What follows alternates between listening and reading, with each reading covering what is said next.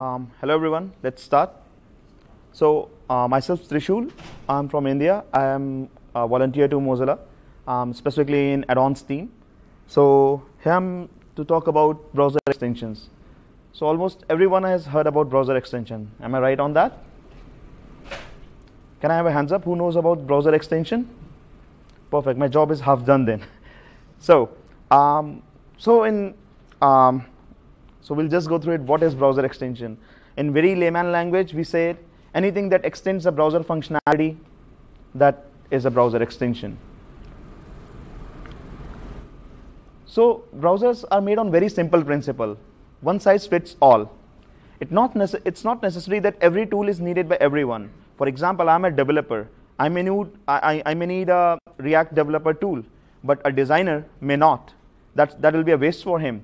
So browsers are made like MVP, the minimum viable product. And when you want to add on to it, you install extension, you install add-ons, you install plugins. So that's where the browser extensions come in. So can anybody say, tell me like why we should build browser extension? Wild guess, anyone? To add missing features? Not missing, maybe needed feature. Okay, I have a simple definition for that because it's built using JavaScript. I'm a JavaScript developer, so I love it. So anything which uses JavaScript, I'm on for it. So that's my reason. Everyone can have a different reason. So it's an important question. Like we are learning something new, or so what it can do actually? What browser extension can do? Anyone? Any guesses? Sorry? Block ads for sure. Anyone else? Change DOM. Anyone else? So okay, to sum it, anything you want. Anything you want.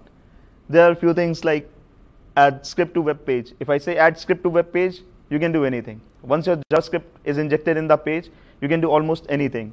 You can intercept a web request, we can create alarms, storage, background processes, a number of things. So how? So this is basically the structure of an extension. So almost every one of us know manifest is a structural file for everything. May it be Android app, may it be add-on, may it be iOS app. So manifest holds the structure of the thing. So for add-on is also the same. Manifest.json is a file which is having the structure of the add-on. There's something called as content script, background script, page action, browser action, options page, web accessible resources.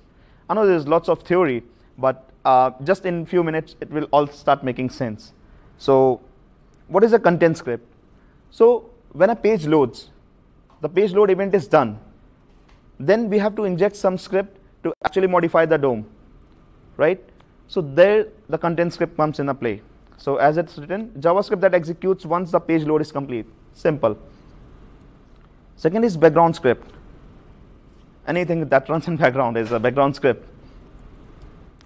So page action. How many of you use that add-on, something which is present in the address bar? Anyone has used that, something kind? So that's achieved via page action. In a moment we'll learn how. How many of you have used these toolbar buttons in any of the add-on? You are my target, sir. You have used all of it. Perfect. I'm glad that you are in audience. So that is called as browser action. Then options page, like many add-ons have the preferences, right? So as an add-on developer, as an extension developer, I can actually classify my options. For example, this was my add-on Facebook blocker. Sometimes I wanted to be very strict to myself, so I blocked the Facebook for a while. So I can set the number of hours, how many hours I want to from to. So that can be done via options page. Okay, enough of those things. So important thing is web extensions API. Everyone knows what API is, right? So when we say JavaScript is doing the thing, so actually JavaScript is not doing the exact thing. JavaScript is just triggering the API, which is provided by the browser. And that APIs are doing the actual thing. For example, we are generating a notification via our browser, via our extension. So what's happening is we are using the browser notification API, And that browser notification API is actually generating the notification from the back screens. Make sense? Everyone? So we'll be discussing few APIs, for example, tabs API. So by name, it will be dealing with tabs. So with this API, we can create new tab, we can modify the properties of tab, we can actually hook a JavaScript function on close of tab, maybe detaching of tab, maybe activity inactivity. Suppose I have 3 tabs open. So what I want is, whenever a tab is activated, activated means that is clicked. So I want an alert pop-up, as simple as that functionality. So that we can achieve with this API. Isn't that powerful?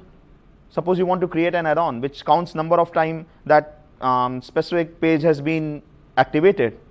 This is your thing, right? Similarly, when the tab is closing, you can have an event already. Next one is notification API. This is the really good API which I like it. All it does is generate a browser notification. How many of you know browser notification? So what happens is, whenever you install Gmail or anything, nowadays every website had that. Do you want to receive notification? You click yes, and you're spammed by notifications. Thanks to this API. So now something interesting is browser action API. How many of you know browser action? Perfect. So let me rewind a bit. That is browser action. That button is called as browser action. So to that button is browser action. To play with that button, all you need is this API. It can be clicked, it can be open. If you want to open a pop-up on click of that button, that's your API. Now this is the most powerful API which I feel, web request API. So what if I say, I send a request to abcd.com from my browser, but when it leaves my browser, it's already xyz.com. Isn't that great?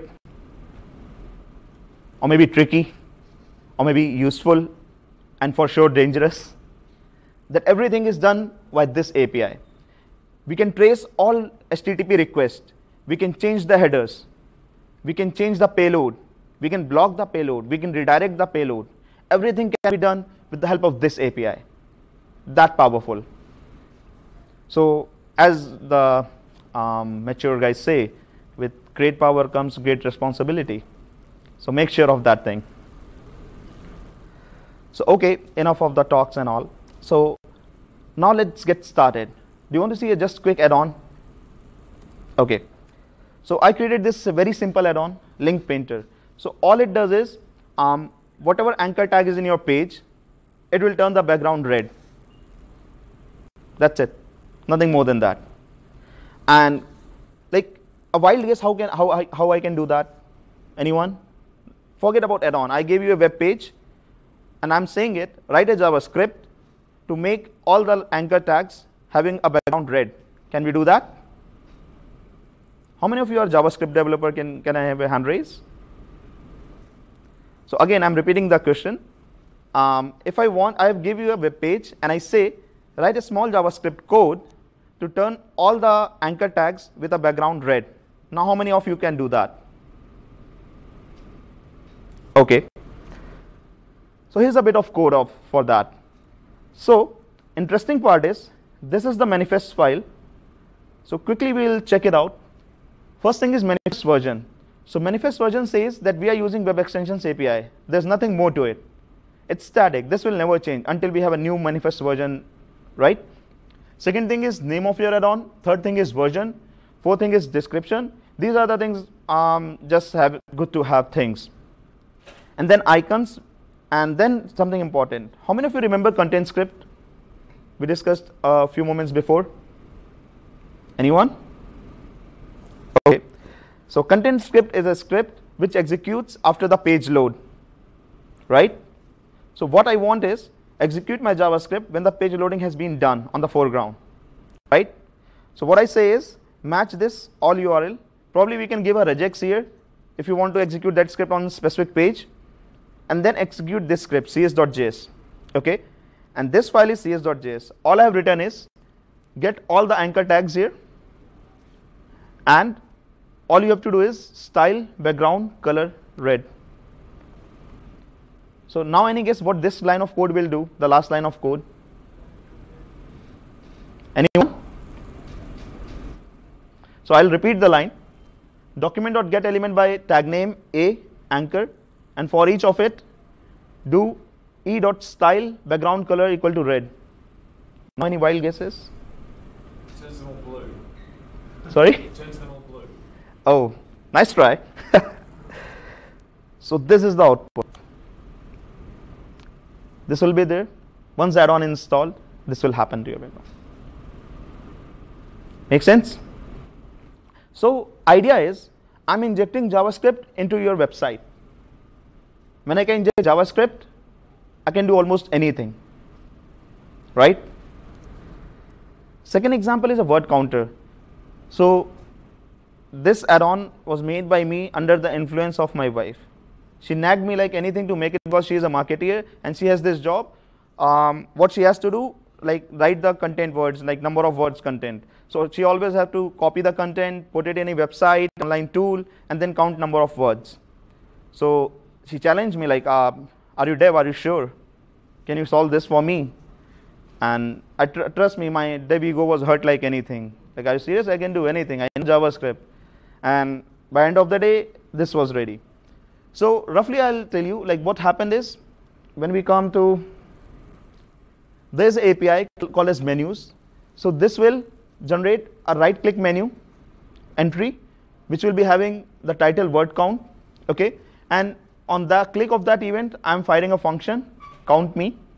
And what count me does is, it gets all the, okay, here's the count me. It gets all the data and get the selection text.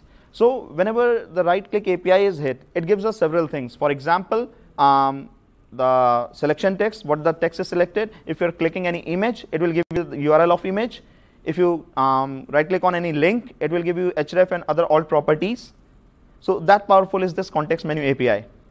So once I get this, what I do is I create a notification and just write something, total number of words, .len, that's basic JavaScript. So idea is, get the data from context menu and populate it into a notification. And all this is done just in this small piece of code.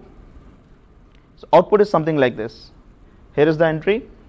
I selected the text. Here's the new entry. And when I click it, here's the notification. So idea is, this code is not exceeding more than 20 lines, right? But I'm actually changing the properties of the browser, the native properties of the browser. In this code, I'm changing the right-click menu. I'm creating a notification. Isn't that amazing, guys? Perfect. So these are the small steps which you can actually test on your add-on can be tested on a browser.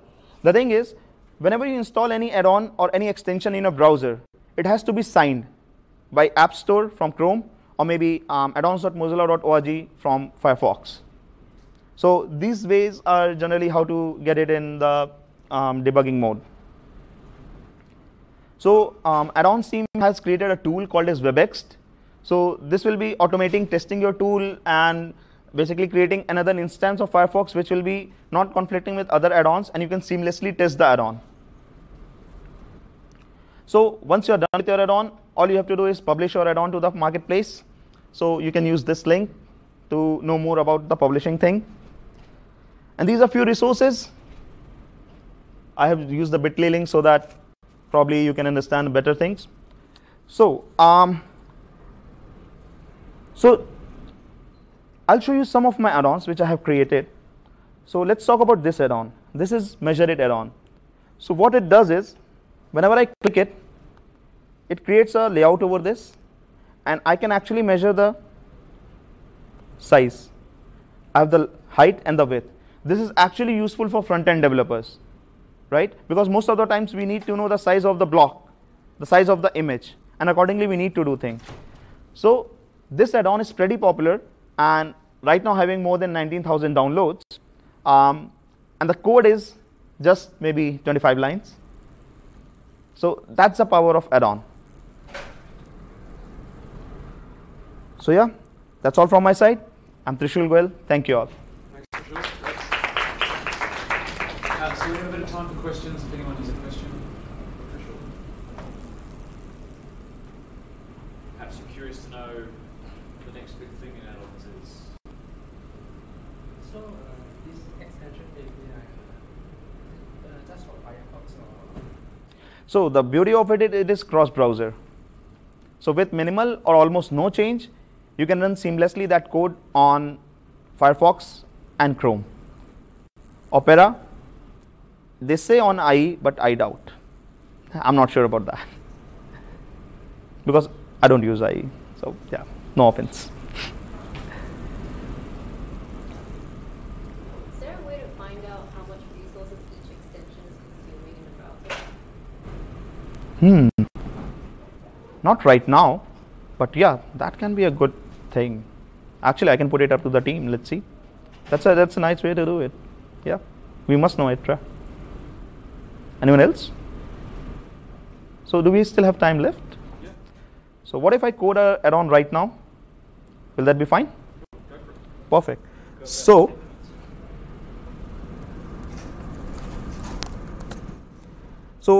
our volunteer team has created a small utility tool called as Create WebEx. So that's basically generate a scaffolding project for the add-on.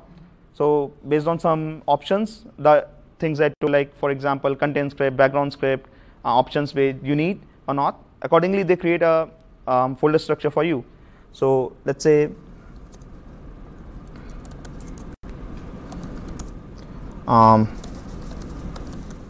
create WebEx. Let's our FOSSASIA.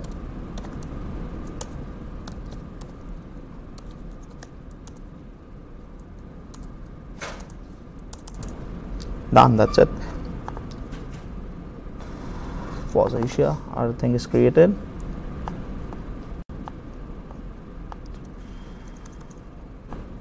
So this is the manifest.json generated as we discussed. It has manifest version, name, description, version, icons, dummy icons, and content script. This is important. So as I told, like we can give all URLs or any specific regex. So what I want is just run this content script on only the sites with mozilla.org. I don't want to run it everywhere. Okay. So the code which I'm going to write will only work on mozilla.org. Okay. So there's a content script file which is included. So all I need, so simple, what I will do is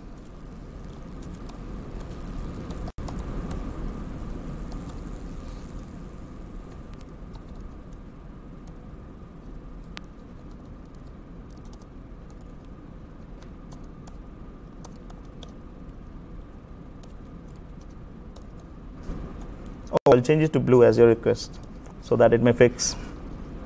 My bad. So what I do extra is I will just make it available to all URLs instead of any specific URL. What if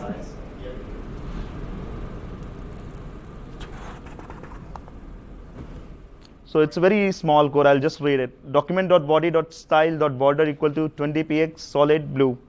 So probably everyone in the room knows what it will do, right? So the task is to put it into the browser, which the manifest file will do. Sorry, is there a spelling mistake that matches? All URLs is the spelling mistake, yeah. Nice catch, sir. Save me. So let's go to the debugger. And all I need to do is load the temporary add-on in the documents. The add-on name was FOSSASIA. I'll manifest JSON. So as you see, I installed a dummy icon. It's already there. Our extension is here. Okay. So what we need to do is just open any site, and ta-da, your add-on is ready. I don't think I took more than a minute, right? And 23. so the story is not over yet. So just a moment before I answered the sir's question, that what if this is only for Firefox? Let's give it a try on Chrome, right? So all we have to do is go to extension. So we have to make sure developer mode is on, because again we are loading something which is not signed by the store.